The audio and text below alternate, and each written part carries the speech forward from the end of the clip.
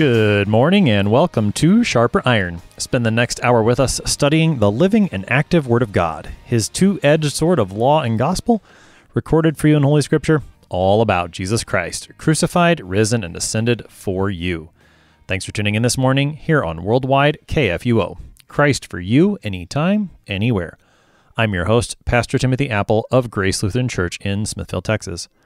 Sharper Iron is underwritten by the Lutheran Church Extension Fund, where your investments help support the work of the Lutheran Church Missouri Synod. Visit lcef.org for more information. On this Monday, April 11th, we are studying Luke chapter 22, verses 39 to 53. Jesus goes to the Mount of Olives, where he prays in great agony prior to his betrayal and his arrest. To help us sharpen our faith in Christ as we study God's Word today, we have with us regular guest, Pastor David Boisclair. Pastor Boisclair serves at Bethesda and Faith Lutheran Churches in North St. Louis County, Missouri. Pastor Boisclair, welcome back to Sharper Iron. Oh, it's great to be here. I want to sharpen my iron. That's right. I'm looking forward to this text, Pastor Boisclair. We're on Maundy, Thursday still. Give us some of the context as we approach the text we've got from Luke 22 today. Yes.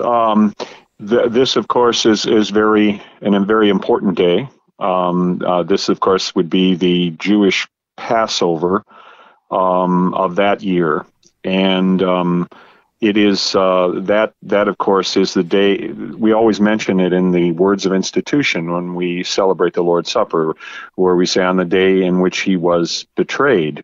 And they are coming from the upper room where much has taken place. The Lord, of course, is making has made the conscious decision to be captured by his enemies, and of course the enemies of all God's people, you might say, to do what the Father wanted him to do. And you know, I mean, it just shows the deliberateness of our Lord in going in setting his face forward and to do this, because many times when it wasn't the time for this, he would escape from being apprehended or harmed or anything like that. This is, of course, the time. The hour has come. And it's interesting how in John's Gospel, in John 12, where it just says, where Jesus begins by saying, "The hour has come." You know, and should I say, "Father, save me from this hour"? It's for this reason that I came into this world. And in this case, they go out of the city and they go to the Mount of Olives, and they go to the place where they habitually gathered and probably spent the night there in the Gethsemane, in the Garden of Gethsemane. And this of course was what Jesus was doing at that time. And then, of course, Judas had left the upper room where they had been celebrating the Passover, and went to take the temple police as well as Roman soldiers, probably from the Fortress Antonia, to arrest Jesus. So all that has been happening in the background, and now that action really starts to happen in our text today as we see Jesus first go to the Mount of Olives to pray, and then his betrayal and his arrest. So let's go ahead and take a look at what happens when they go out to the Mount of Olives. We're in Luke chapter 22, beginning now at verse 39. And he, Jesus, came out and went, as was his custom, to the Mount of Olives, and the disciples followed him. And when he came to the place, he said to them, "Pray that you may not enter into temptation." And he withdrew from them about a stone's throw, and knelt down and prayed, saying, "Father, if you are willing, remove this cup from me. Nevertheless, not my will, but yours be done." And there appeared to him an angel from heaven, strengthening him.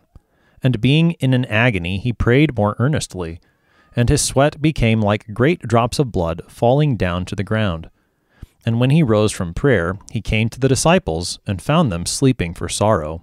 And he said to them, "Why are you sleeping? Rise and pray, that you may not enter into temptation." That takes us through verse 46 of our text. I'll pause there. Pastor Boisclair, you mentioned that Jesus going to the Mount of Olives, as Luke tells us, this was his custom. He'd done this regularly. Anything about the Mount of Olives geographically as a location that we should know as we think about this text here on Maundy, Thursday? Yes, it's east of Jerusalem. It's said to be a mount, but it's probably more like a plateau or a large hill that's over on the other side of Jerusalem. You can see the temple plainly from it.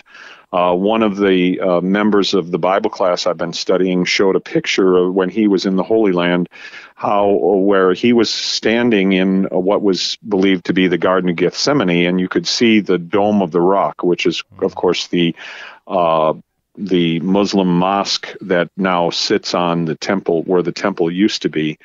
And so, you're in plain sight of the temple. And in another particular day, one of the prior days, Jesus and his disciples were sitting on the Mount of Olives looking at the temple and the city of Jerusalem, where Jesus, of course, gave his discourse on the end of the world. And, it's interesting in the Mount of Olives, I like to think of in the book of Ezekiel, where the temple is so corrupted by the Israelites under Zedekiah, where God's glory, the cloud and so on, God lifts up his presence from the temple and lingers on the Mount of Olives before disappearing. And it's really a tremendous place in sacred history, the Mount of Olives.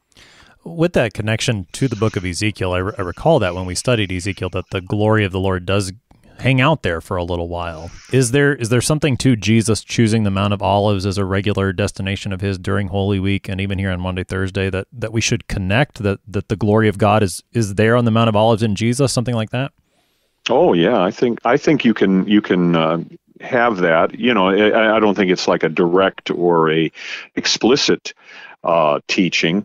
It's just that it was from there probably that he wept over Jerusalem. The city that murders the prophets and scorns those that are sent to her. How I would have longed to gather your children as a hen gathers its chicks under its wings, and you were not willing. And it was from there that Bethany is on the Mount of Olives, and Bethphage, it's kind of like a little sort of a suburb or something, where they got the colt and its mother, the donkey that Jesus rode into Jerusalem, and the triumphal entry and so on, and so it's very significant during Holy Week. Now, Luke says that they go to the place where they had been accustomed to go. We know from the other Gospels that this is the Garden of Gethsemane. That's where they are.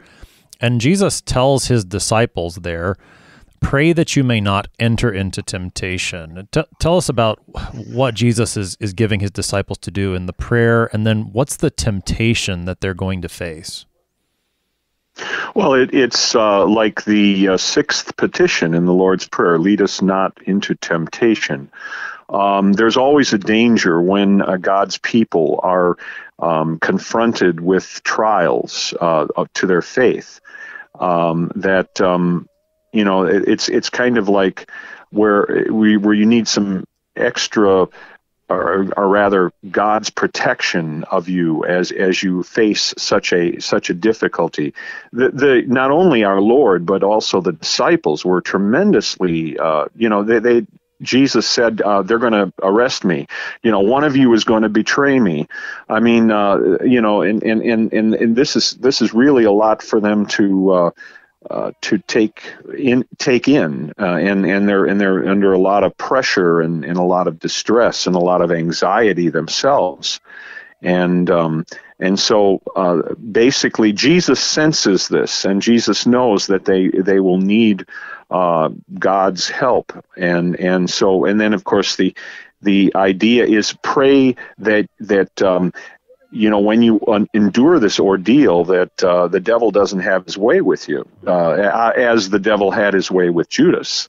Of course, it was maybe a little easier for him, but in this particular case, as any of us, whenever we go through a time of trial, there's a danger of us losing our faith.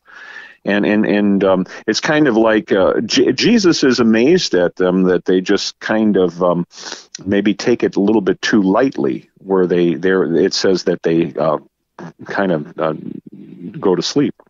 Yeah, no, that's right. That's how this text, or this portion of the text, ends, is that they fail to do this. And I appreciate the way that you connect it to the Lord's Prayer, the sixth petition, lead us not into temptation. And I think we can connect it to the very next one that follows, but deliver us from evil. Yeah, as Jesus leads his disciples to the Mount of Olives, keeps them here in the Garden of Gethsemane, he doesn't tell them to pray that the trial would go away, because he knows that the trial is going to come, this time of suffering and persecution that will come. So the prayer is, in the midst of that, don't let that temptation overcome us. Don't let us fall away from the faith. Even in the midst of this evil that surrounds us, deliver us. It doesn't mean that evil won't happen, but it is a prayer to ask God, don't let the evil have its way with us. As you said, don't let that overcome us to the point that we fall away from Jesus, because that's ultimately the danger here. And so I think this is a good place for us to think about as Christians. Pray that you may not enter into temptation. Why is prayer such an important weapon for the Christian in the face of temptation? Well, it puts us in communication with our God, the one who always desires to hear from us, always wants to, it actually in itself strengthens our faith when we pray. We don't say that prayer is a means of grace, but, look at Jesus, our Lord. All during, when he chose his 12 apostles, he spent the whole night in prayer. If our Lord, who is absolutely perfect and totally connected to God, is one to spend so much time in prayer, how much more should we want to engage in prayer? It's sort of like when you're like, if you're in a battle and your soldiers in a battle, you want to keep in touch with headquarters. You want to keep in touch with those who have the surveillance or able to see what's going on. So you might be able to engage in fighting the battle against evil. And so it's like we should never lose our communication with our source, our Heavenly Father. And I think the image of a battle is a good one here, and particularly when we think about prayer. I believe it's in the Large Catechism where Luther talks about, if we could see how many arrows the devil always has aimed at us, we would never cease to pray. And it's really easy to lose sight of that, to not recognize the great danger that surrounds us, and not only physically. We maybe are a little more able to see the physical dangers around us, but the constant spiritual danger that's around us, that the devil and his demons would love nothing more than to draw us away from faith in Christ. And when we recognize how formidable of an enemy the evil one actually is, as you said, how much more then do we desire to stay in contact, to be in conversation with our Heavenly Father, who is our only protection from such evil? And so I do think that part of the thing that spurs us on to prayer is recognizing the danger that surrounds us, so that we run all the more to the only source we have for protection. Oh yeah, and that of course is why the Apostle Paul tells us that we don't fight against flesh and blood. Now, of course, a lot of times that passage is applied from Ephesians. It's applied to for us to realize the real enemy is spiritual. The real enemy is Satan and his hosts. But the idea is, St. Paul says, what type of enemy are you fighting? Well, you're not fighting something, like another human being or other human beings, which are maybe not that much of a challenge to you, but you're fighting against principalities and powers and the rulers of evil in heavenly places. We're arrayed against the forces of darkness and evil. Certainly. I mean, this imagery of prayer as a in the terms of spiritual warfare, it does show up in our hymns in several places. I recall the hymn, "Rise to arms with prayer employ you." I mean, that whole hymn is one of speaking of prayer and making use of prayer against the fight against Satan. And then the other place that I always think of when it comes to this battle language is Luther's hymn, "A Mighty Fortress," that the old evil foe means us deadly woe, and we're no equal to him.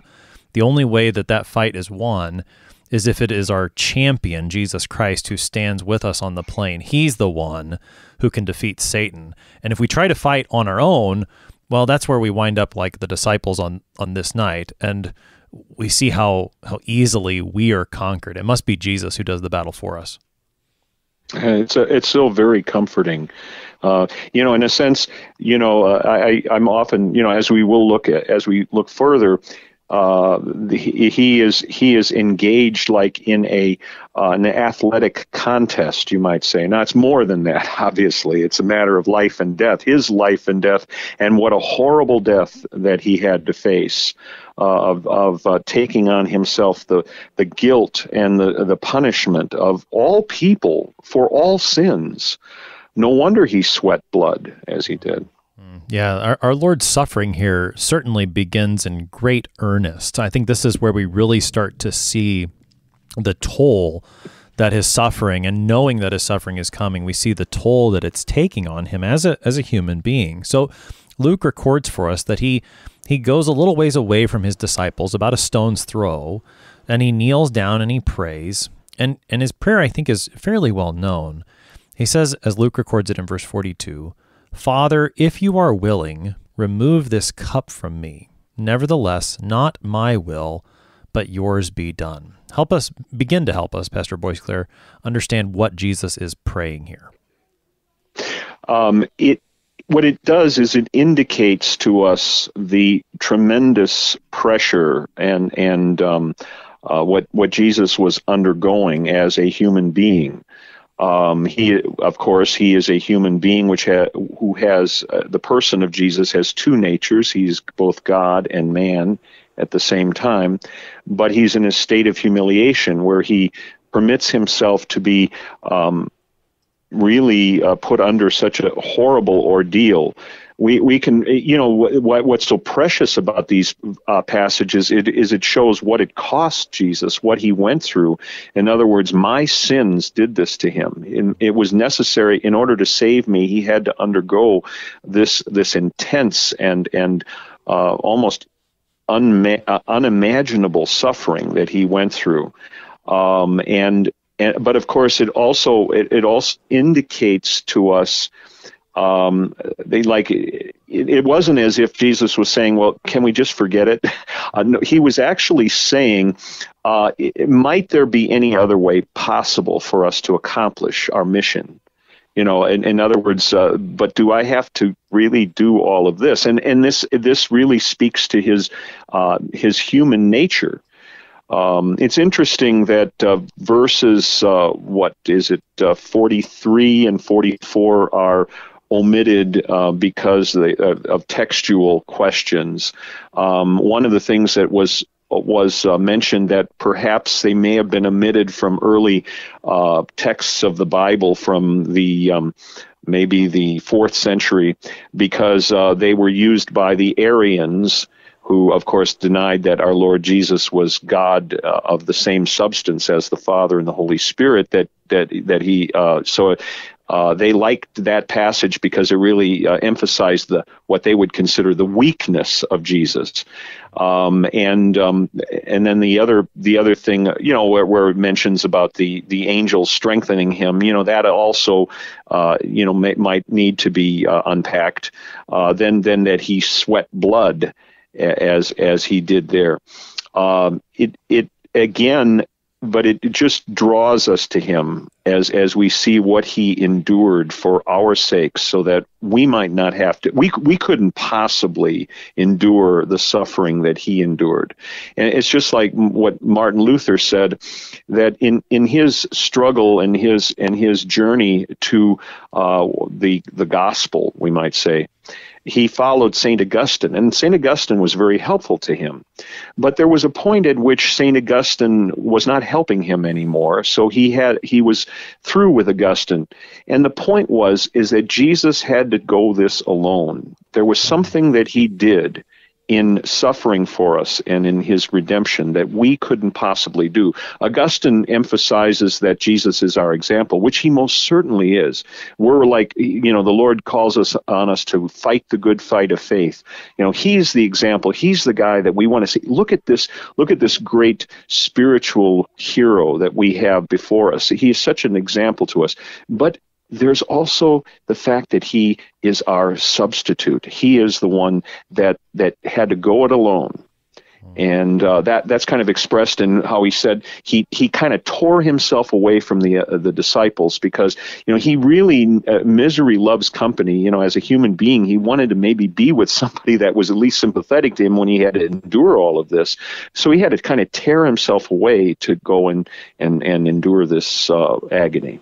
Yeah, the agony of Jesus here, I think, is and what it means for us as his people, I think is very well expressed in the hymn "Christ, the Life of All the Living," which we sang very recently at a Lenten service here at Grace.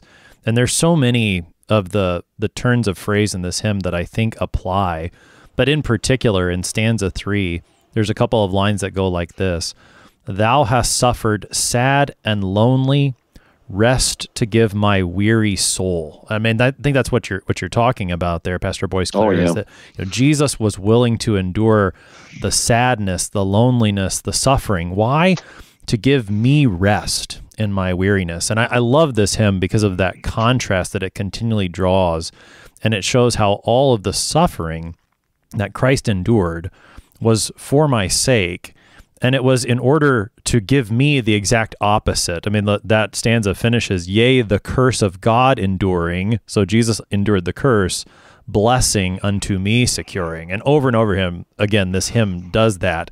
And I think that's one of the beautiful things that we see here in the Garden of Gethsemane is precisely that Jesus begins to experience the great fullness of that anguish, that agony, also that we might have the blessing and the rest of God. It's such a beautiful thing. And as you said, it ends up being such a wonderful comfort, not something that we should run away from, but rather something that we should run toward. Because if we see how our Lord has endured this suffering for our sake, it really, what a comfort for us in our suffering to know that our Lord has experienced the same and even worse, and he has done so for us and for our salvation. It's a beautiful comfort.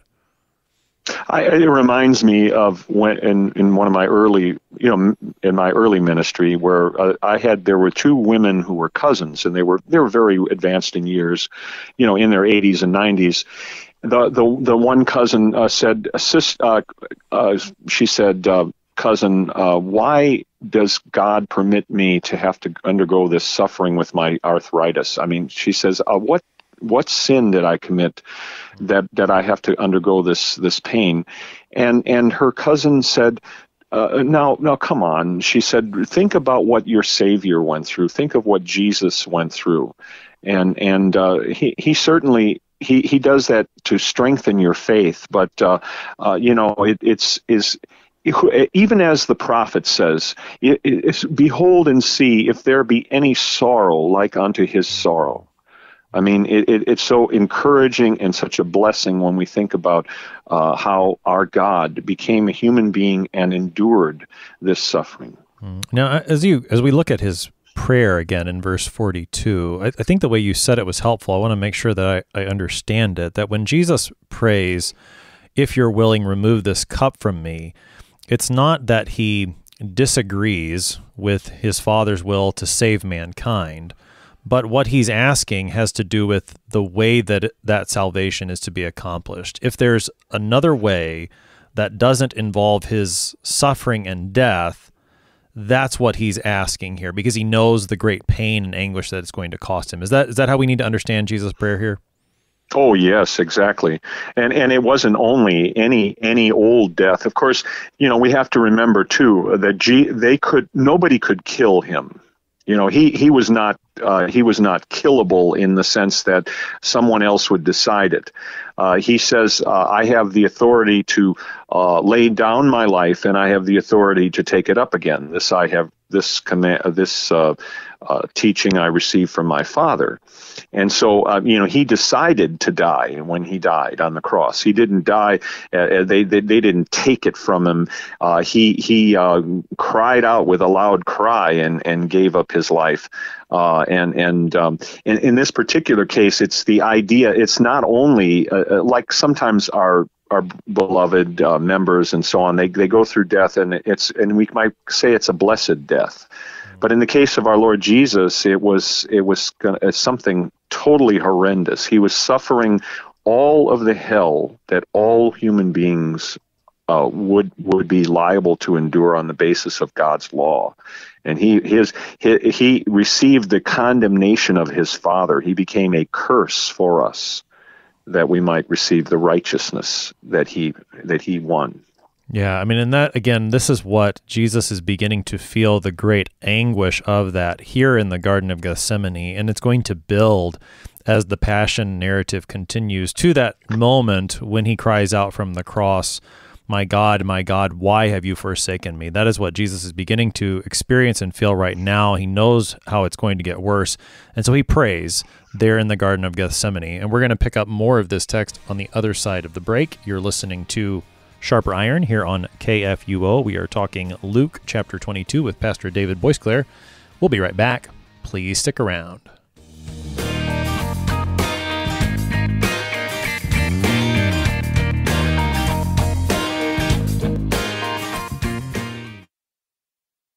Did you know that Lutherans are helping new American immigrants get settled? How about struggling church workers in need of support and refreshment? And we assist at-risk children and provide disaster response to hurricane victims. Through LCMS recognized service organizations, we are doing all this and more. I'm Rahema Kavuga of Lutheran Church Extension Fund, and I don't want you to miss out on hearing what your brothers and sisters in Christ are up to. Visit interesttime.org to see how your support gives life to these works of mercy and love. Welcome back to Sharper Iron. It is Monday, April 11th. We are studying Luke chapter 22, verses 39 to 53 with Pastor David Boisclair. He serves at Bethesda and Faith Lutheran churches in North St. Louis County, Missouri. Pastor Boisclair, prior to the break, we were looking at Jesus' prayer, and we've been talking a lot about the suffering that Jesus is beginning to endure, the suffering that he knows that is coming. And within the prayer that Jesus says, he speaks of it in terms of a cup. He says, "Remove this cup from me." What does the image of the cup entail? Why does Jesus speak about his suffering as a cup? In the Old Testament, the prophets oftentimes mention God's judgment upon the nations as a cup of his wrath. And it's so in other words, it's something that refers to enduring the judgment and suffering of God, and so in other words, the suffering that was endured because of God's wrath against his people, and their sin and their disobedience to him. And well, even you have cups of wrath that are that even the other nations are made to drink, even those that are not the Israelites.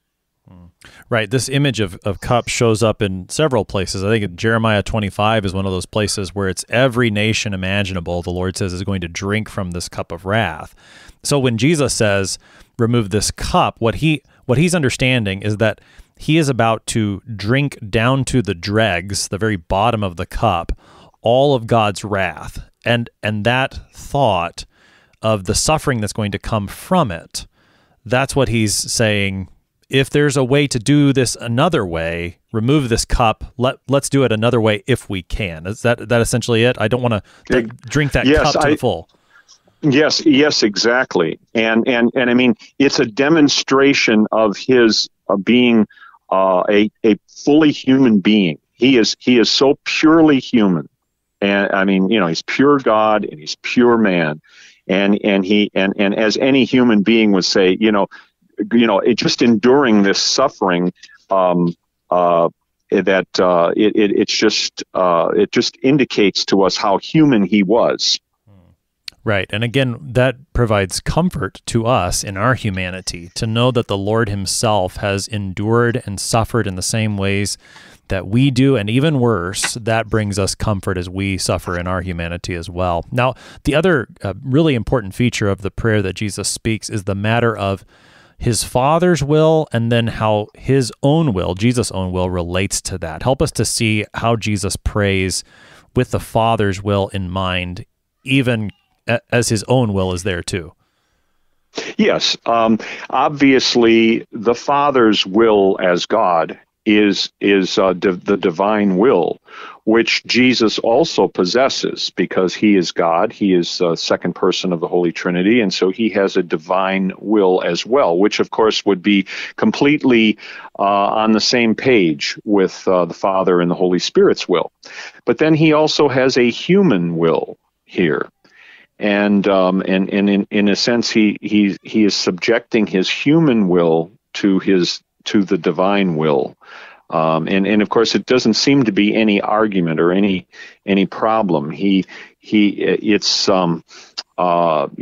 "Thy will be done," and in a sense, that's also a very strong way in which we as Christians.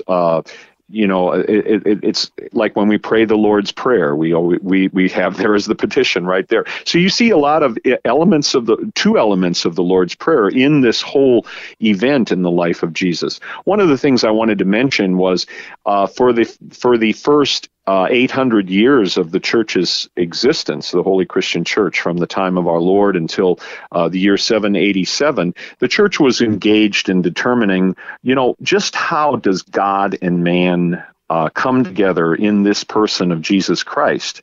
And there were 7 councils, ecumenical councils, that were called and dealt with all of this. The 6th ecumenical council, which happened in 680 and 81 AD, dealt with folks that were saying, well, Jesus only had one will, because he's God, and there were like two sides of it. There's some sides that wanted to emphasize his human nature and kind of separate his human nature from his divine nature, and the other side wanted to kind of nix the whole human nature altogether. And so they said he had one will, and it was determined on the basis of this verse that he had a human will, that he has two wills. He has a divine will and he has a human will, and it was his intention of conforming his human will to his divine will. Yeah, I mean, another Lenten hymn that I think beautifully expresses what's going on here is the hymn "A Lamb Goes Uncomplaining Forth," which is number 438 in the Lutheran Service Book, and it's a Paul Gerhardt hymn. It's a fantastic text. And it pictures this conversation essentially between the Father and the Son, where the Father says, "Go forth, my Son, free my children from their dread." And then the Son responds, "Yes, Father, yes, most willingly, I'll bear what you command me. My will conforms to your decree. I'll do what you have asked me." And I think that's a fantastic way of picturing what's going on here in the prayer that Jesus speaks to his Father. And you're mentioning the Lord's Prayer and the way it shows up, even just the address that Jesus gives to his Father, that's the Lord's Prayer, our Father. Yes. That's how we're taught. And Jesus here speaks in that faith to his Father. Even in the midst of the suffering that's coming, as he prays in great agony, as he knows the suffering that's going to be entailed, still he speaks to God as his Father, which is also such a marvelous example to us and a great comfort to us as Christians to know that in the midst of our suffering, God remains our Father too. Amen. And it's interesting. Luther kind of put it this way. He says that the child of God prays, "Yet, Father, thy will be done," and God answers, "Yes, my child, despite the devil and the world and all the powers that are against you." Talk a little bit more about, moving on from Jesus' prayer, what happens in conjunction with him, the angel that strengthens him, the great agony and the sweat like drops of blood. It seems that this is just emphasizing to us the great suffering that our Lord endured for our sake. Yes, and the angels play a big part in Jesus's ministry on earth after his temptation and his fasting and 40-day fast, which of course is what Lent is all about. The angels came and ministered to him. In this particular case, it's a time when Jesus really doesn't his human nature doesn't want to be alone, but he realizes he has to be. So then the Father sends this angel to strengthen him, as it says. The angel appears. The word in Greek is ophthe, which means that the angel was seen or appeared to him, an angel from heaven. And so it was from his heavenly Father strengthening him. So, it's rather interesting. I don't know if maybe some of our listeners may have seen the Mel Gibson film, The Passion of the Christ. And there is some things in that film that are not according to Scripture and everything there. But it's interesting when Jesus is enduring the sufferings of his great passion, that there is one point where, it seems like he must be at the end of his endurance, and then all of a sudden he gains an extra added burst of strength. And so this angel, of course, in other words, mediates that to him from the Father. So in kind of what we understand. And then there is this is something which is certainly a medical condition for human beings. It's called hematidrosis, where one sweats blood. And this is actually something that occurs, that somebody that's under a tremendous amount of pressure, their little blood vessels where their sweat glands are, mingle blood with the sweat. And it was like great drops, or the word thromboi means clots of blood falling to the ground. The appearance of the angel, I think, is, you mentioned how the angel comes to Jesus after his temptation. I think the appearance of the angel here in the Garden of Gethsemane heightens that connection between the temptation of Jesus in the wilderness and then the way that Satan is active even here. Satan is active in the passion all along. He's waited for this opportune time, as Luke reminded us back in chapter 4. And now here he is trying to get Jesus to avoid the cross. And so I think the appearance of the angel heightens the awareness of the spiritual conflict that's happening here, which we know from the temptation earlier, that Jesus will triumph yet again. And we will see how that plays out in the rest of the passion narrative. When Jesus finishes praying, he gets up, goes back to his disciples, finds them sleeping for sorrow, and repeats his command for them to get up and continue to pray so they don't fall into temptation. Anything more from the way that this section closes, Pastor Boisclair, before we move to the next part of our text? Well, it in a sense, it shows the humanness of his disciples. How weak sometimes are we as well, that we may not measure up to what is expected of us by the Lord. But again, it is he who meets us with his mercy and forgiveness, and he's the one that strengthens us. And that's why anytime when we're called upon to do something for the Lord, yes, I'll do it with your help, by the grace of God, by the help of God. And so it's kind of like we're thankful that the Lord who inspired these words of his Dr. Luke. And by the way, it's interesting mentioning that the bloody sweat is sort of something that a doctor like Luke would know about, but that this is for our sake. So in other words, don't be slack in your spiritual life. You need to be praying. It kind of reminds me of an old spiritual song, which when they say, "Oh sinner man, where are you going to run to?" The Lord said, "Sinner man, you should have been a praying." Yeah, and certainly here that is Jesus' repeated command: rise and pray, that you may not enter into temptation. And then Luke continues in the midst of Jesus' speech. So we pick up the text in verse 47 now. While he was still speaking, there came a crowd, and the man called Judas, one of the 12, was leading them. He drew near to Jesus to kiss him.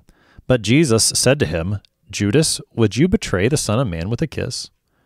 And when those who were around him saw what would follow, they said, Lord, shall we strike with the sword? And one of them struck the servant of the high priest and cut off his right ear.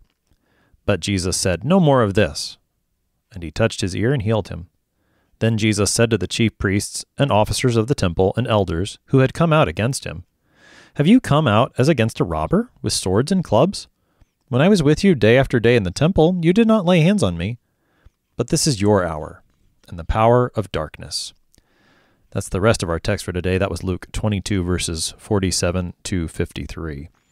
Pastor Boisclair, this section begins with Judas leading this crowd, and he draws near to kiss Jesus. Jesus speaks.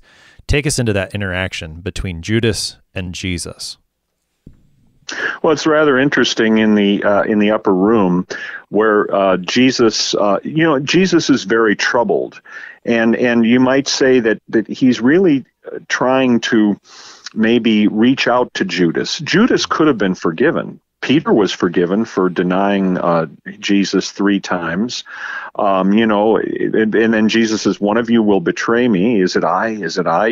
I can just imagine myself there and saying, not me, certainly not me.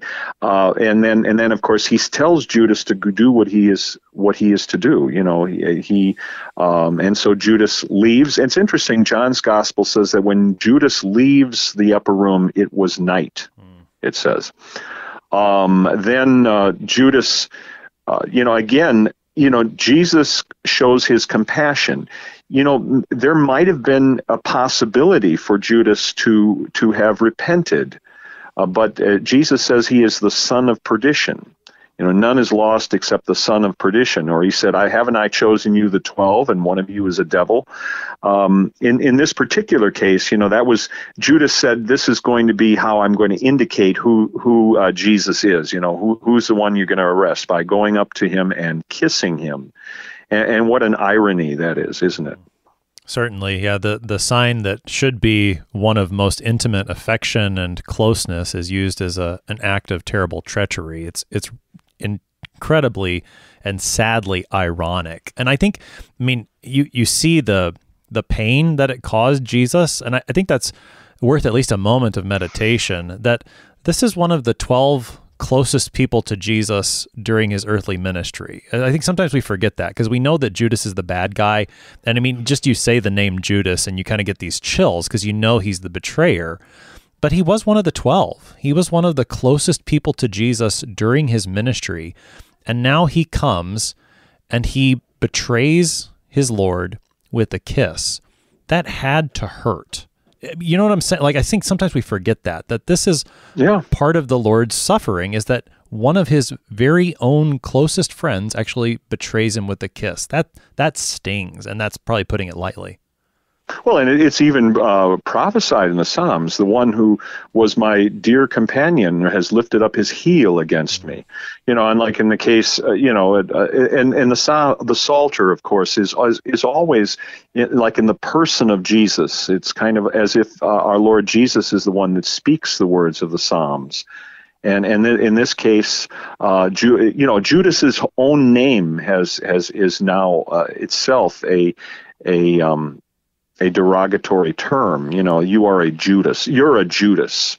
And it's just a legendary example. It's interesting too. I don't know whether it's probably appropriate. Well, to mention that the basic popular interest in vampires say that Judas, of course, became a vampire because he committed suicide and so on. I don't believe that, but the thing is Judas takes the coins, the 30 pieces of silver, throws them back in the temple, and then proceeds to go out and hang himself. And that's the sad thing. It wasn't the fact that he killed himself that was the bad thing; was that he despaired.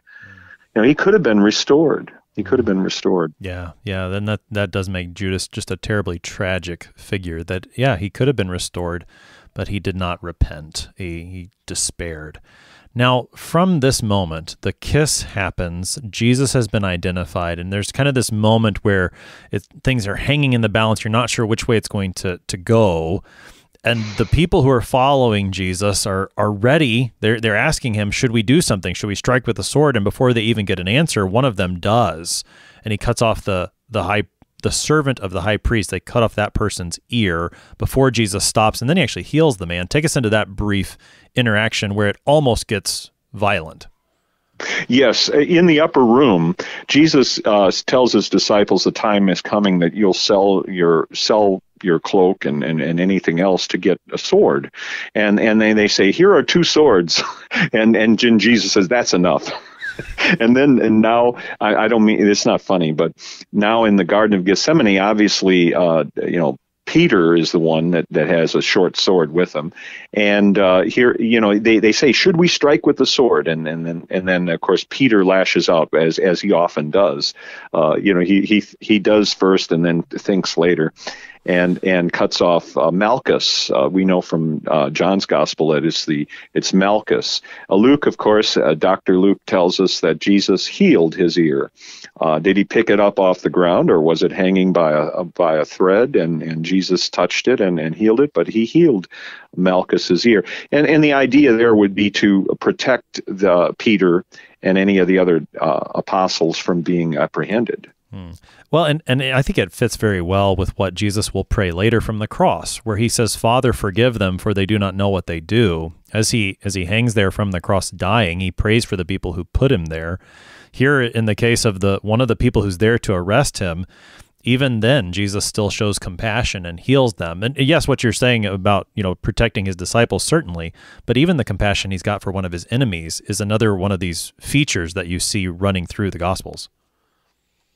Yes, and it's interesting. One of the interpreters, Lenski, of course, in my day, that Lenski was the main commentary we used. But Lenski says, well, so much for the necessity of faith to receive the healing. And he makes a good point there that Jesus heals. Maybe people that do have faith and maybe people that do not have faith, although maybe Malchus did have faith. But the point is that this is the final miracle that our Lord does. Yeah, and for the sake of one of the people there to arrest him, it's wonderful mercy from our Lord Jesus Christ. Now, before they take him away, Jesus speaks, and he says, have you come out as against a robber with swords and clubs? When I was with you day after day in the temple, you did not lay hands on me, but this is your hour and the power of darkness. Help us to understand what Jesus is saying to his captors here. Yeah. Yes. He's basically calling them out with, because obviously these are the leaders, the religious leaders of God's people in this day and age, and look at what you're doing. Take a look at what you're doing. You're doing it in the dead of night. Even there were laws in the conduct of the business of the Sanhedrin that it could not be conducted at night. It had to be conducted in the light of day. And here you are, coming out against me. There were probably, some commentators say there might have been 400 armed people, that there were the temple guards, and then there were also the Roman soldiers from the Fortress Antonia here. And then of course Jesus is saying, well, this is the authority of darkness. The word is exousia in the Greek. So you have the presence of Satan, and in other words, he's being given an upper hand here, so that he can finally be defeated. Talk a little bit more about that last part, Pastor Boisclair, because it almost sounds a bit strange where he says, this is your hour in the power of darkness. You were saying earlier that Jesus chooses this hour. In John's Gospel, he even talks about this is my hour that he's been going to. So in what sense does Jesus mean that this is your hour, the authority of darkness? What does that mean? How do those two things go together? Well, God is obviously allowing them to take his son, and to do him to death. So in a sense, in order to destroy death and swallow up death forever, the Lord Jesus, consigns himself to the power of his enemies. I love the Walther's hymn, Easter hymn, where he says, "In Satan's domains did the hosts shout and jeer, for Jesus was slain, whom the evil ones fear. But short was their triumph, the Savior arose, and death, hell, and Satan he vanquished his foes." It's sort of like, well, this is your time. As God predicted to our first parents, you will crush he will crush your head, and you will crush his heel. So they're going to basically take him to the cross, and they're going to and it's interesting in the apostolic preaching in Acts, it says if the evil powers really realized what they were doing, they would not have crucified the Lord of glory, and so ultimately darkness will end, and darkness will be put to flight. Well, and in that sense, it that fits very well with what you said about Jesus calling them out here. Like, is this what you want to be known for? That this is your hour when you crucify the Lord of glory? Then okay, have at it. But you will see that even when you do your worst, that the Son of Man reigns triumphant. That even though the devil strikes him on the heel, yet he, the Son of Man, crushes the serpent's head. And that's where all this is headed. So even though they do their worst to Jesus at this hour, when darkness is given this authority to do this to Jesus, nonetheless, Jesus comes out triumphant. Got about 3 minutes here, Pastor Boisclair, to wrap things up. Help us to see the good news from this section of Luke 22, Jesus' agony in the garden and his betrayal and arrest. How is this good news for us as Christians? It's good news that the only one that was able to take on the task of redeeming the world, reconciling the Father to us, God was in Christ reconciling the world to himself, not counting their transgressions against them. He charged them against his Son. His Son is the only one that was able to make a perfect redemption for all of the sins of the world. And at his resurrection, of course, God justified the entire world of sinners, so that we have the certainty of our forgiveness that is delivered to us through the gospel, the hearing of the gospel and the holy sacraments, where basically what Jesus has won for us. He's our valiant hero. He's the one that has taken our place and swallows up death forever. He has abolished death and brought life and immortality to light through the gospel. All of this is for you and for me, for sinners. His agony is for you. His betrayal is for you. His arrest, his suffering, the darkness that he endured, all of it is for you. He does this in your place to redeem you from darkness, from sin, from death, from evil. And even as we watch our Lord go through this agony, knowing that it is for us, is a great comfort in the gospel.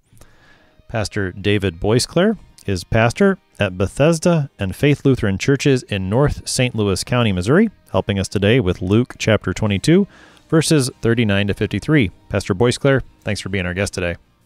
Oh, my thanks to you and blessings during this Lenten and an Easter season. I'm your host here on Sharper Iron, Pastor Timothy Appel of Grace Lutheran Church in Smithville, Texas. If you have any questions about Luke 22 or any of the gospel, send an email to kfuo@kfuo.org or use the open mic feature on the app to send a message to us. We always love to hear from you. Thanks for spending the morning with us. Talk to you again tomorrow.